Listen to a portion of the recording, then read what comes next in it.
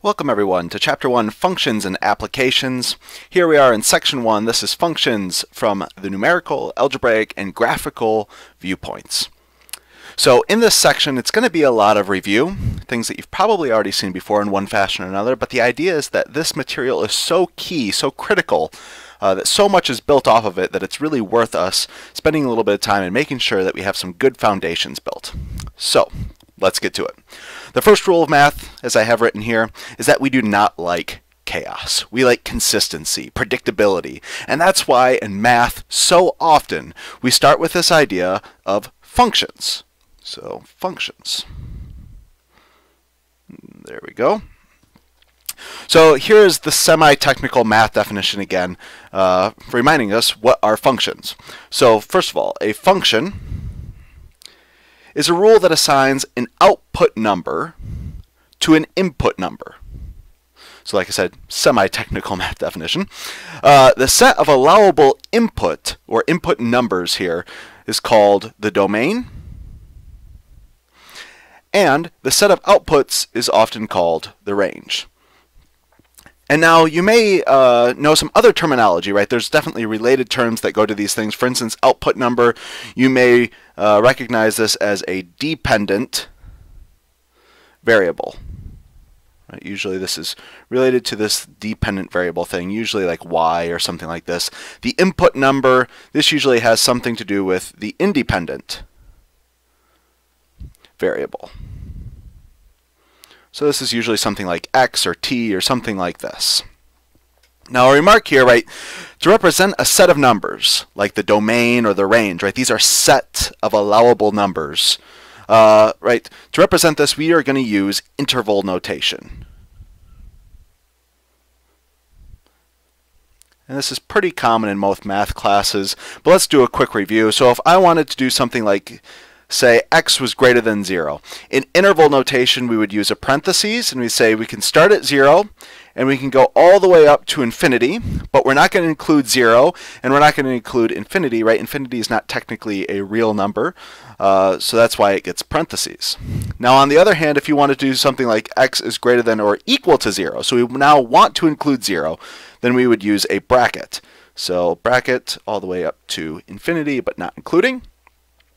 And then finally, maybe one more example. If I wanted to do x is greater than 1 and it's less than or equal to 3. So we can go up to 1 but not including, so we're going to use parentheses. And then we can go up to 3 and we want to include it. So there's a bracket for 3. So this is the interval notation. Of course, you may sometimes graph these things, or you may have seen them in graphs. So let me just show you really quick what that looks like, right? So if I have my number line, and maybe I'm not including 0 here, you might do something like an open dot here, and say all the numbers that are bigger than 0, but not including 0, so it gets an open dot. If you wanted to include 0, right, quite often you would do a closed dot here, something like this. And if you wanted to do the numbers from 1 to 3, so again our number line, so here's 1, here's 3, and I don't want to include 1, but I do want to include 3, so 3 gets a closed dot, 1 gets an open dot, so we can graph these things. This is nice one-dimensional graphing here. We only have x values, we're not yet dealing with y values. Okay, so these are the technicalities, right? What is a function? But I want to relate this back to, real-world situations. So something that's not a function is something like, well, most betting, right? So roulette, for instance. So I have a picture here. Let me show you. This is roulette. This is like one of these classic casino games sort of deal. And the claim is that it is not a function. There's no consistency or predictability, that there's chaos here. So for instance, maybe I'm typically when I go to the casino, I'm a pretty boring roulette player, right? Maybe I only bet on whether the outcome's going to be red or black. And that you can kind of double your money, or if you're wrong, you lose your money.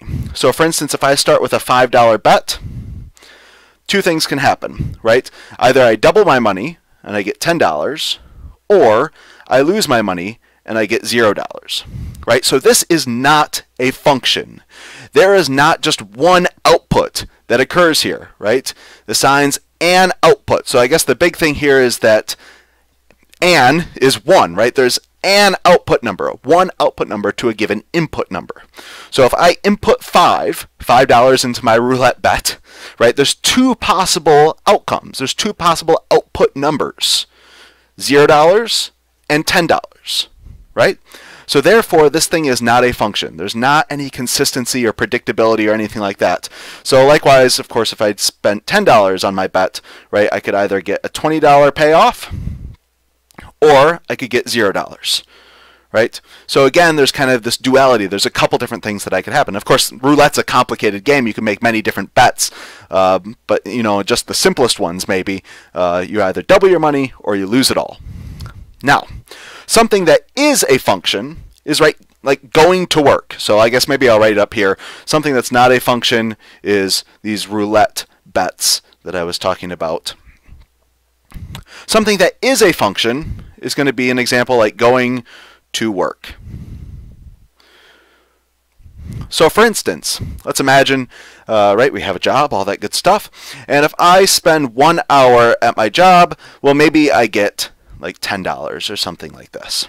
So this is a function. For every hour that I spend, I get $10, right? So I get $10 per hour. If I worked for 2 hours, right, then I would get $20.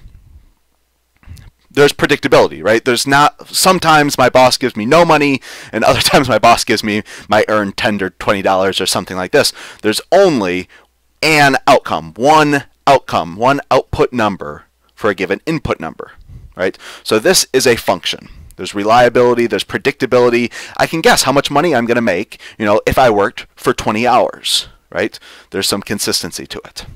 Now, quite often we graph these things, right? So if I wanted to graph something like this, going to work, so here's 1 hour, right? This is my time axis over here. These are my independent variables, my input numbers, and then my output is going to be something like $10, right? So this is my money axis right here. So if I work for 1 hour, I will get $10. If I work for 2 hours, then I will get $20, so on and so forth. And this is like a classic example of a function, right? This is, I mean, it's going to be a straight line here, right? Something like this. But all functions, right, they have domains. They have what are the set of allowable inputs, right? So for instance here, it doesn't really make sense to talk about what if I work negative time, right? So maybe in this case, the domain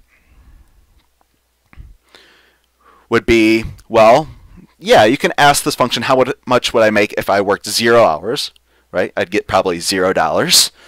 So I can input things that are equal to 0 or bigger. Right, something like this. And of course, as you go into more real-world situations, you may not say be able to work over 40 hours in a given week. Otherwise, your employer may need to pay you overtime or something like this. So this is what the going to work function looks like.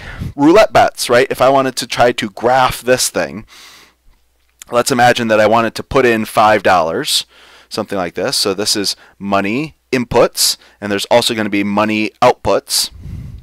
So if I put in $5, right, one of two things can happen. Either I win and I get $10, ooh, how nice, or I lose and I get $0, right? Zero's right here, so this would be a dot right here. Likewise, if I inputted $10 onto the roulette wheel and maybe bet for red or black or whatever, either I could win and I would get $20, or I would lose and I would get $0. So if you were to try to graph this, now I probably did not do a good job making, you know, a nice line like this. And actually, again, it doesn't really make sense to go have negative values. What does it mean for me to bet negative money?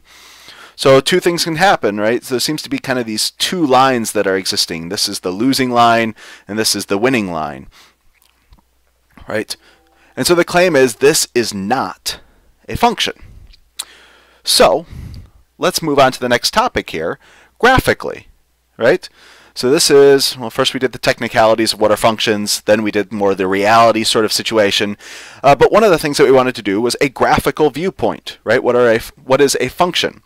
So if our function is given to us graphically, you can tell it is a function because it passes something called the vertical line test.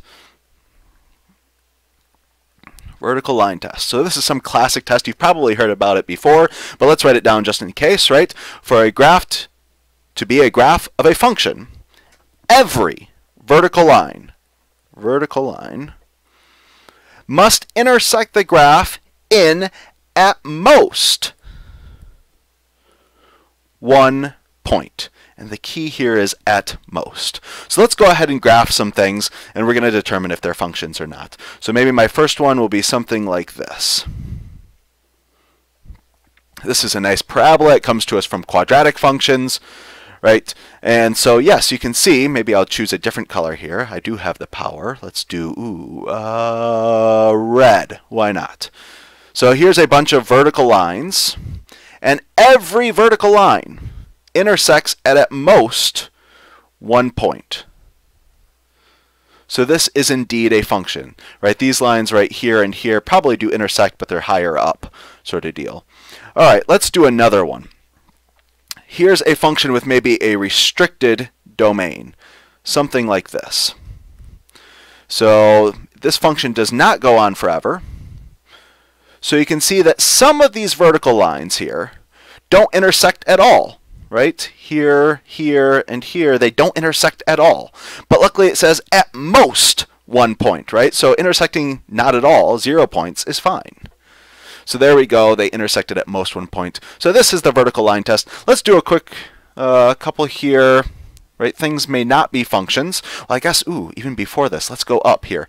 Right? So this roulette bet, the fact that there's 2 outcomes, 10 and $0, you can see that this fails the vertical line test, right? So this is not a function. So if I had this picture right here, you could tell me that it's not a function because it fails the vertical line test.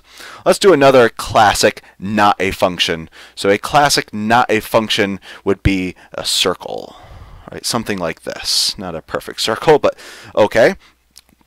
So there are some vertical lines that don't intersect at all. That's fine. There are some vertical lines that intersect only once, and I'm happy with those. But unfortunately, this is not true for every vertical line, right? Every vertical line must intersect the graph at most 1 point. Here is a case of a vertical line that intersects twice. So this is a problem. This will not be a function, right? So this is not a function. And then let's do one more here. This is our good old friend, the parabola, but now it's kind of turned on its side a little bit, right? So this would be something, if you were to write this down, well, it wouldn't be exactly this, but it would be something like x equals y squared. It's been shifted a little bit, but it'd be something like this. And it turns out, right, this is also not a function because there's a vertical line which intersects it twice. Right? So long as you find at least one vertical line that intersects it twice, then you know it's not a function. Alright, so those are some of the key ideas for Section 1, functions, from numerical, algebraic, and graphical viewpoints. I'll see you next time, Section 2.